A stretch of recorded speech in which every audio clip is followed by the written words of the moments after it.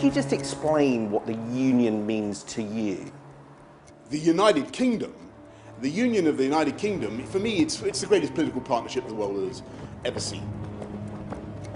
It would be such a shame to lose the power, the magic of that union. We are much, much stronger and better together than broken up. But if it is magic, why are we seeing things like this? I don't think Boris really cares about Northern Ireland particularly. I think that Dominic Cummings cares even less. When the UK government talks about a four nations approach, they tend to mean they come along, tell us what the decision is and expect us to fall into line. I feel like we're very separated already. We've sort of probably taken it for granted for a bit over generations that the union is there and nothing will ever really disturb it. Brexit is a major challenge for the union, both Scotland and Northern Ireland. We vehemently opposed the Brexit deal, and what I have to do is make sure that I mitigate against the damage to the union. After everything that politics have thrown at us over the last 5 years, embarking on another row about identity and legitimacy and flags felt, well, unnecessary. But that was before coronavirus came along, which does not respect the status quo or political boundaries, meaning it's getting ever harder to ignore those voices asking whether or not the United Kingdom is fit for purpose.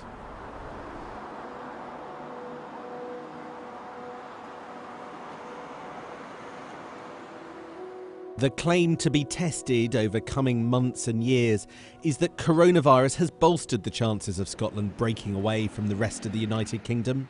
Through a crisis over the last 6 months, perhaps people in Scotland have seen that no matter how difficult the challenges you face, you can do better and you can navigate your way through it better if you're in charge of your own decisions and your own fate rather than having that decided by people elsewhere. She's in a position where she is talking to people about their safety and about dealing with the virus.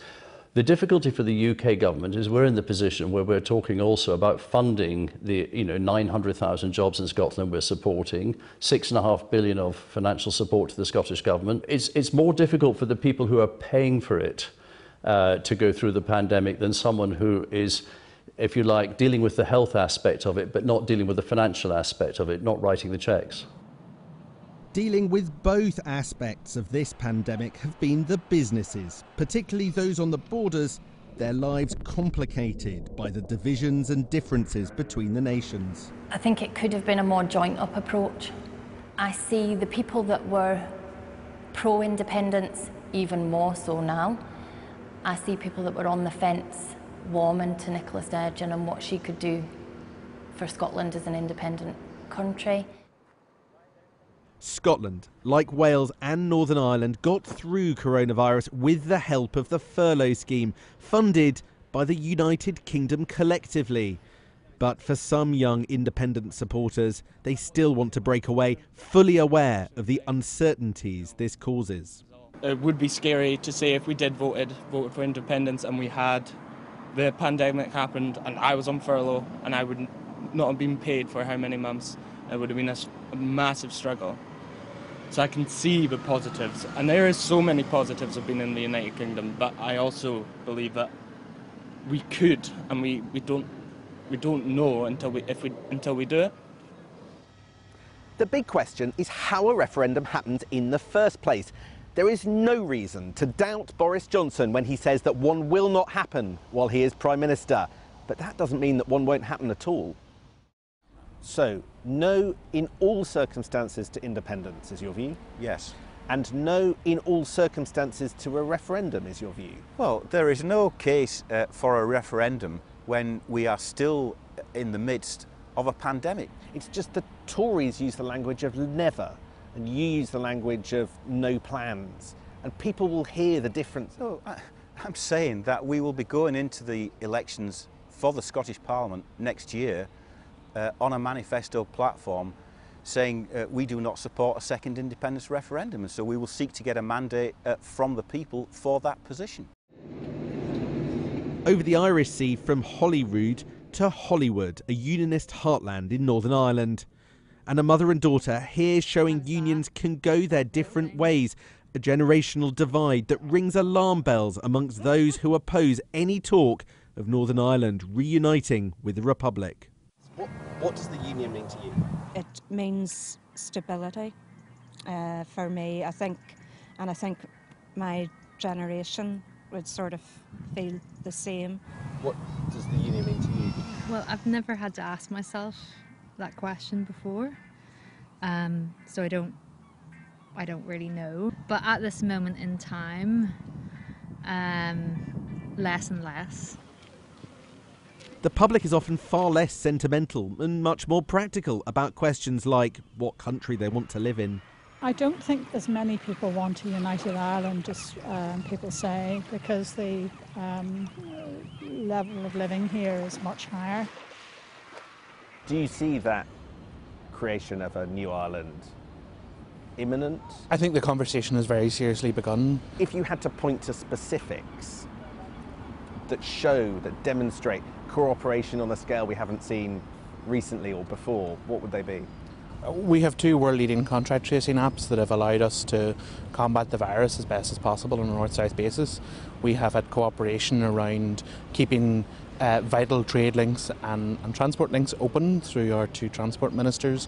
There has been cooperation around the hospitality sector and how that is opened in a staged and managed way. Don't read too much into these moves, insists Northern Ireland's First Minister. Recently, there have been quite a lot of issues where Northern Ireland and the Republic have cooperated.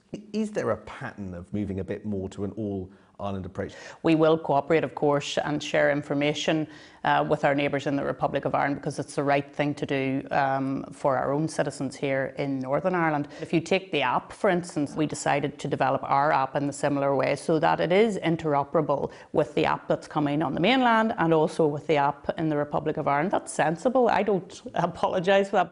Also not apologising for Brexit, but having to implement a deal that she doesn't like, done by a Prime Minister she helped put in number 10. We vehemently opposed the Brexit deal. I think it did damage the relationship between the two of us. I have to recognise that that is the reality now, and what I have to do as the leader of unionism in Northern Ireland is to make sure that I mitigate against the damage to the union.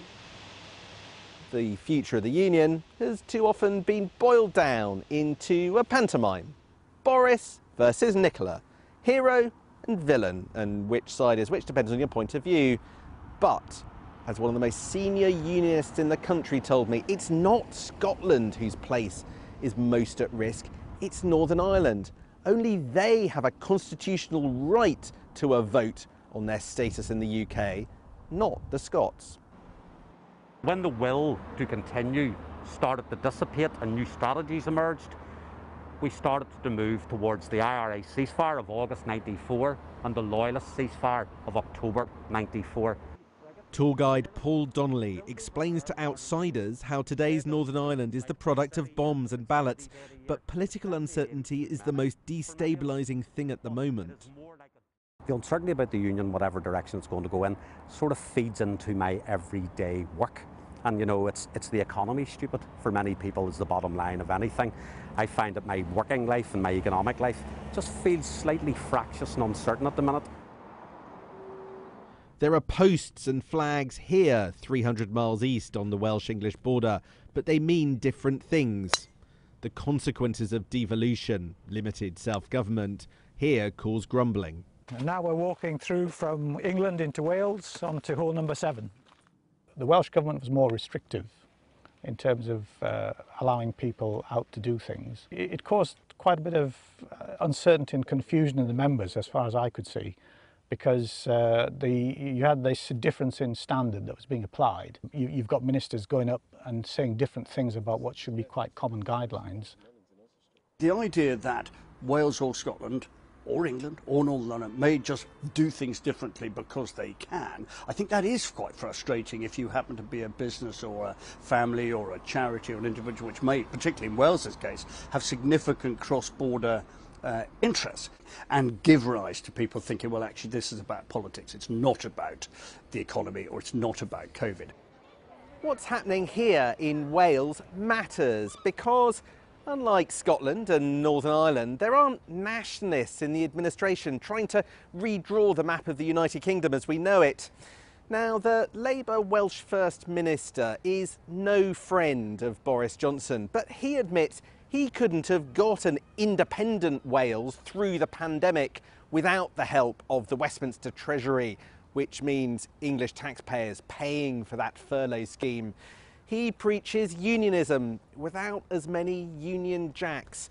Could he be a poster boy for keeping the four nations of the United Kingdom together? Right across the United Kingdom, we've done broadly similar things, but our messaging has been different. It has brought home to people the nature of devolution and the fact that we have a Welsh government here in a way that nothing else has done in 20 years. Could you ever see the day that Wales separated off from England? If the United Kingdom were to fracture, then everybody will have to think about the way in what remains can go on working for everybody. I am very clear that if a population in Scotland, or indeed in Wales, wanted to hold a referendum, it is for the people of Wales and the people of Scotland to make that decision. And then that decision must be respected. A sovereign nation choosing to alter its borders is the most momentous decision it can take. But in this era of continually accelerating political turmoil, perspective alters. Coronavirus has revised some people's priorities. If change is going to happen to the Union, it may already be too late to stop it. Sam Coates, Sky News.